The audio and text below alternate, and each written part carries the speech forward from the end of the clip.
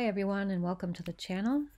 This week I am making a cross between a bowl and a hollow vessel with this laminated bowl blank, which will be partly hollowed out and a top or a finial put on it, as you'll see in a few minutes.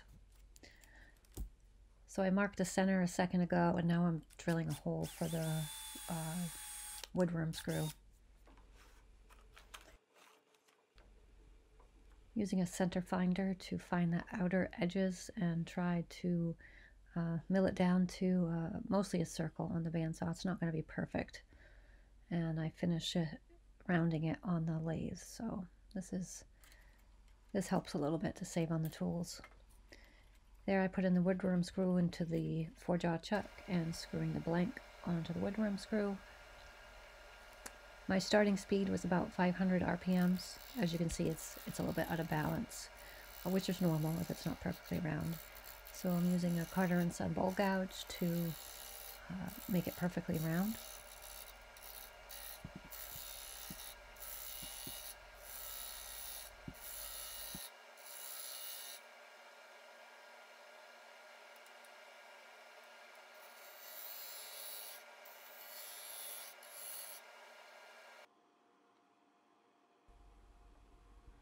And a little bit of a close-up shot now that it's round, using the bowl gouge to clean the edges up a little bit.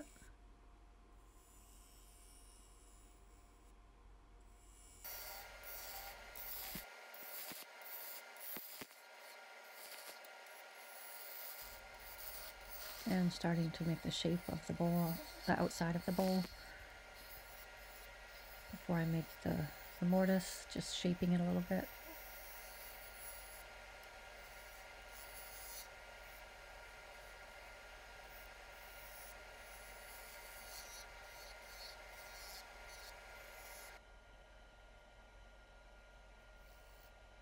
So here I've removed the tailstock, as you can see, flattening the bottom, and I'll be making a mortise. Just rounding over the edges here a little bit more before I make the mortise.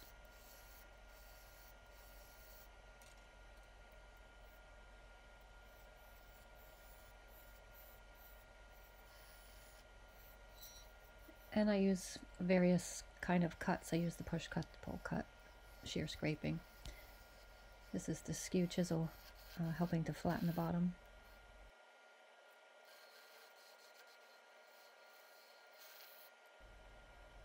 And here's the diamond parting tool to make the mortise.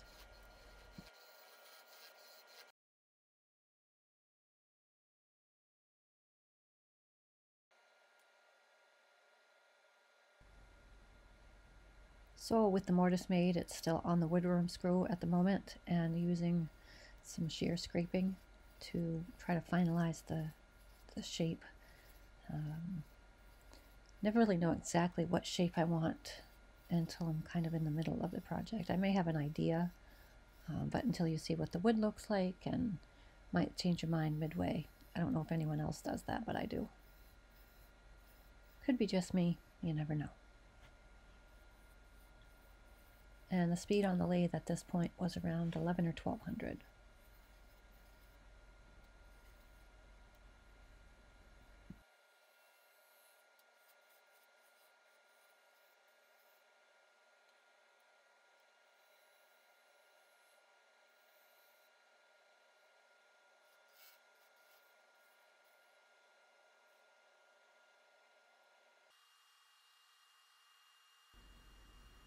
And I start with 80 grit sandpaper and go all the way up to 320. I will speed this up, so you're welcome.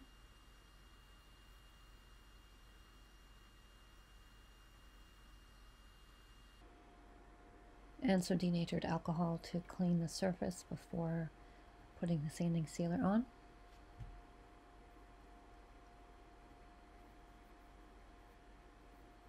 Gives you a preview of what it's going to look like. And here's my mix of sanding sealer and denatured alcohol. It's 70% sealer and 30% denatured alcohol. Making sure there's enough on there to really soak in. Here I'm applying the Axe abrasive paste. If you haven't tried Axe, There is a link in the description to the product. It's a great price point and it does amazing things, as you'll see here. So here I'm buffing off the abrasive paste, and next I'll be applying the Axe polishing paste. And here's the polishing paste going on, and be buffing that off, and you'll see the sheen start to appear there.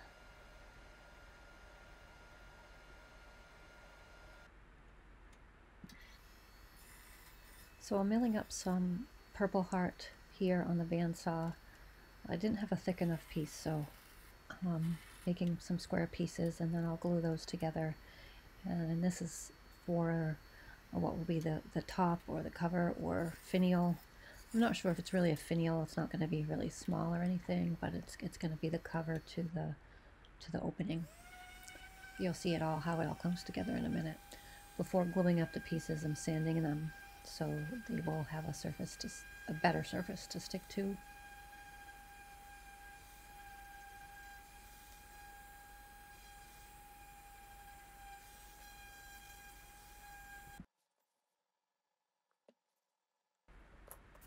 So I'm applying Titebond 3 to each surface before I put the next square on.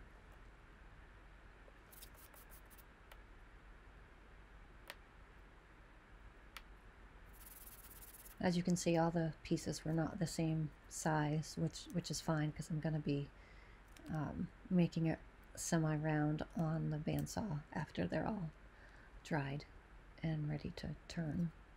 So putting several clamps on here, as many as I can fit really, and I leave that for overnight. It doesn't have to be overnight, but I did leave it overnight to make sure it dried properly, as I'm going to be turning it and putting a lot of force on it. So here I'm removing the blank from the woodworm screw, taking the woodworm screw out of the 4-jaw chuck, and then using the mortise or the recess to put it back, to put the bowl in the chuck and to hollow out and shape the top and hollow out the vessel.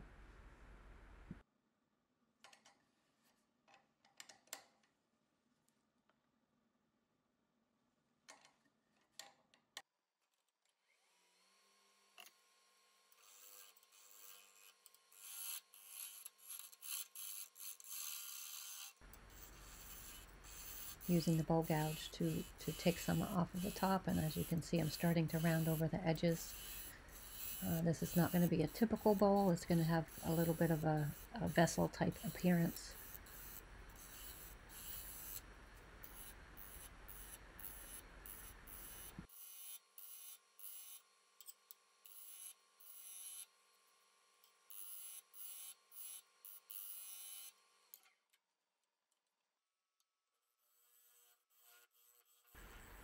Here I'm using the diamond parting tool to start to make the width of the opening on the top and how big that's going to be, and back to the bowl gouge here to start hollowing that out.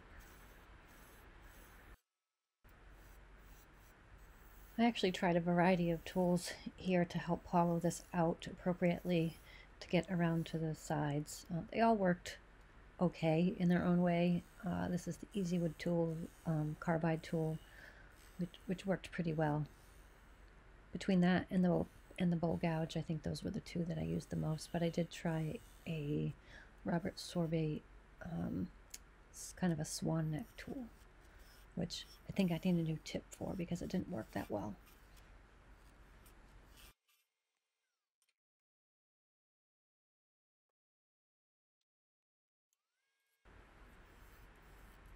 Here's that swan neck or curved tool. Yeah, I didn't stick with it very long. It definitely needs a new tip.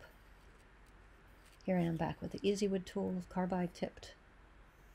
And if you notice, I'm on the other side of the bowl here. I have the lathe in reverse, which really worked really well, actually, to help hollow out those sides.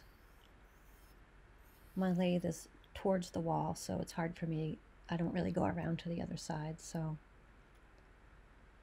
There I was measuring the depth of that.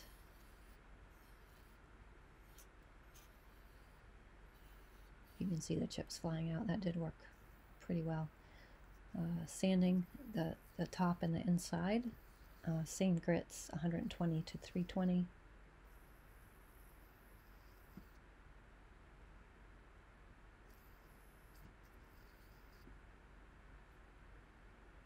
And sanding sealer for the top and inside.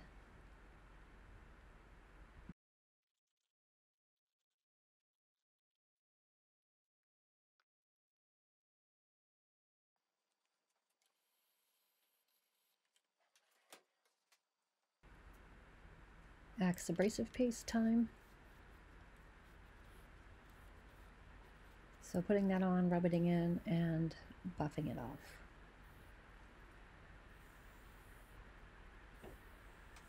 Thank you, Axe. I really do love the product. It works really great.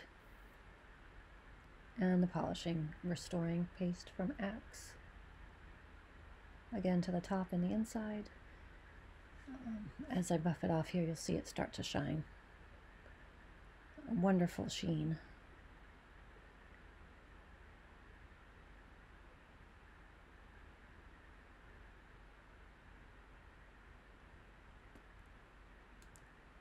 Here's the purple heart that I glued together. Taking it out of the clamps, making sure it's pretty solid, taking it to the bandsaw, and trying to make a little bit more sense of all of these different sizes, trying to get them to round enough to put on the lathe to make them completely round. Probably could have taken more time to make them the same size as I was milling them, but I didn't. Guess I was too excited in a hurry. But it worked out.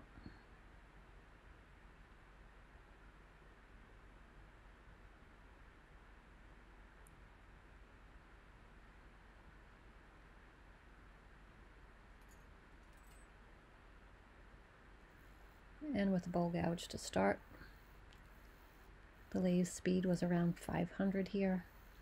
Kept it on 500.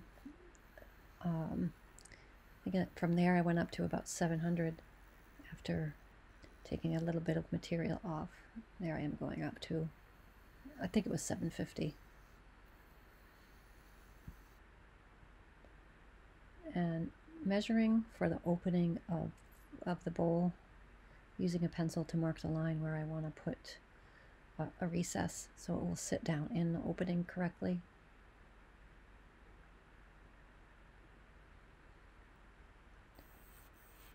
And the diamond parting tool to make the opening the correct size and making the lip appropriate to sit on the top of the bowl without too much wiggle. Here I am shaping the blank. Honestly, I didn't know really what I was going for. I was turning until I was happy with the shape. I think I changed my mind 2 or 3 times along the way, so I don't know if anyone else does that or not.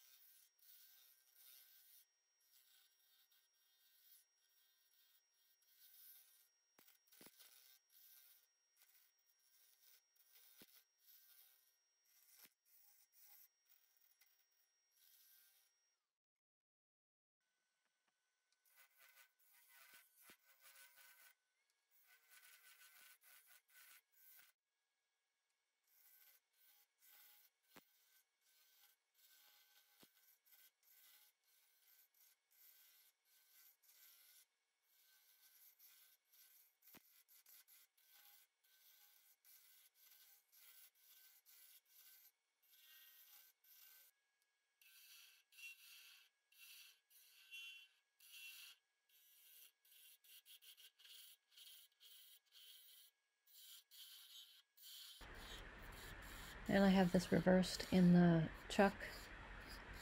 I finally decided on a shape, simple kind of column shape with a larger bottom and a smaller top. Here I'm making a recess and I will be putting in a turquoise gemstone. before doing that, I'm using the Axe abrasive and polishing paste.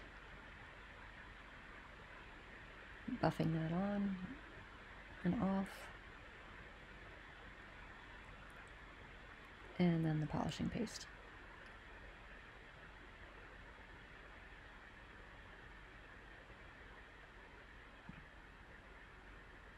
And I want to thank everyone so much for watching.